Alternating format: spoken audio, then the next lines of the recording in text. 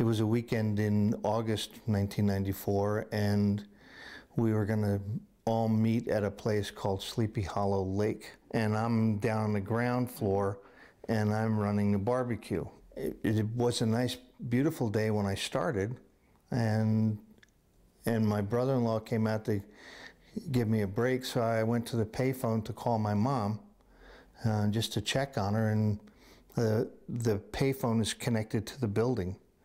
And as I went out and I dialed the number, and I let it ring 7 or 8 times, and she didn't pick up, so I went to hang up. And as I got the phone about a foot away from my face, I heard this loud crack, and this big flash came out of the phone and hit me in the face. And you'd been struck by lightning, or lightning had struck the building and it's come through and hit you. Yeah, the lightning had hit the building and exited through the phone, and I just happened to be in the way. And so it hit me in the face and just sent me flying backwards. And as I was going backwards, and something happened, and suddenly I felt myself moving forwards. And I remembered standing there and was just confused, absolutely confused, because I had seen the lightning. I knew that I'd been hit, and I knew I'd been sent flying backwards, but here I was standing there, and I'm looking at the phone is just dangling, and I'm still not making any sense out of it. And then just at that moment, I see my mother-in-law, who's at the top of the stairs, and I'm at the bottom. And she's screaming, and she's running down the stairs toward me. And anytime your mother-in-law is screaming and running toward you, you have to worry a little bit. Mm-hmm. But I had no idea what was going on. And as I noticed that as she got down close to me, she was looking at me like I wasn't there. At that moment, the only thought that came to me was, oh, I'm dead. And that was the first realization that I had that something bad had happened. So I'm standing there looking at this body that's 10 feet away, and my mother-in-law's running over toward it, and she's screaming. And at that point, I'm calling out to them, and I can hear what they're saying. I can see them, but they can't hear or see me.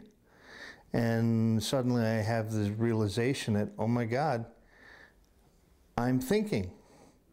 And I'm thinking and having thoughts just like I normally would.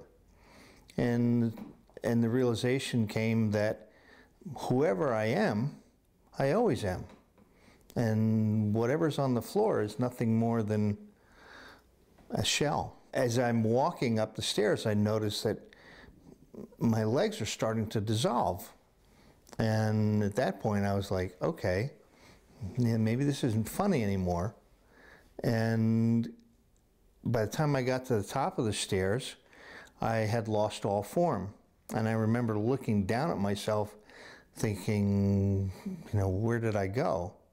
But it was just this hazy energy ball. You're having an out-of-body experience. I mean, obviously, at that point, is what you experienced. I was having a full out-of-body experience.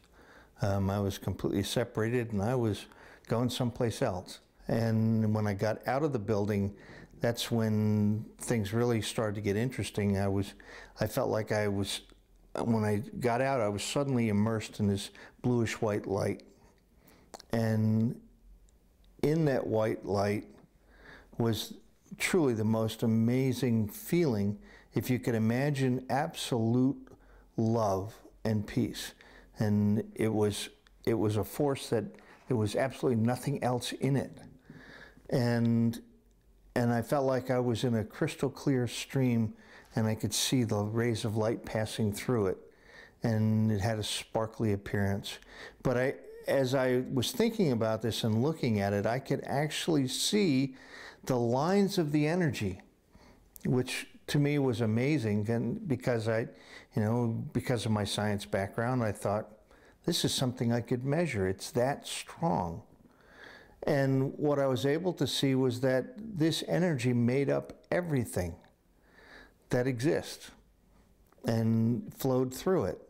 And I thought that whatever God is, this is it. And I was absolutely taken by how great it felt, and I thought this is the best thing that could ever happen to somebody.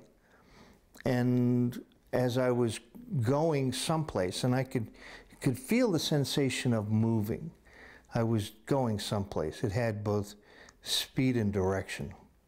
And right about the time that I thought this is the greatest thing that could ever happen, and suddenly it's like somebody snapped their fingers. I was back in the body, and my little trip was over, and it was not well received.